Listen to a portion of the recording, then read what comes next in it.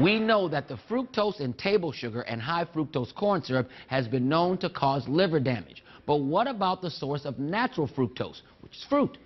Only industrial, not fruit fructose intake was associated with declining liver function.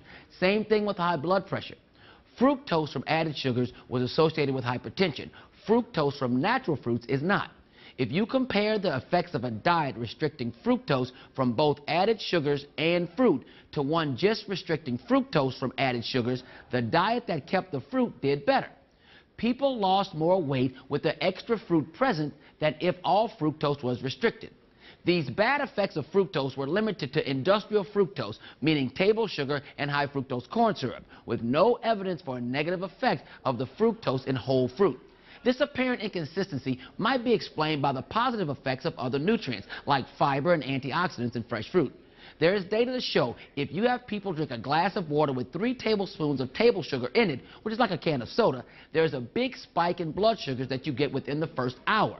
Our body freaks out and releases so much insulin that we actually overshoot. And by the second hour, we're relatively hypoglycemic, dropping our blood sugar below where they were when they started out fasting. In response, our body dumps fat into our bloodstream as if we're starving because our blood sugars have just dropped so suddenly. But what if you added blended berries in addition to the sugar? They have sugars of their own in them, in fact, an additional tablespoon of sugar's worth. So the blood sugar spike should be worse, right?